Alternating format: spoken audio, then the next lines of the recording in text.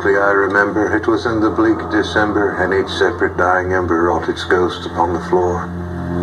Eagerly I wished the morrow, vainly my surcease of sorrow, sorrow for the rare and radiant maiden whom the angels named Lenore, nameless here forevermore. And the silken, sad, uncertain rustling of each purple curtain thrilled me, filled me with fantastic terrors never felt before, so that now, to still the beating, I stood repeating, 'tis some visitor entreating entrance at my chamber door. This it is, and nothing more. Sometimes things like that just pop up in the mind, don't they?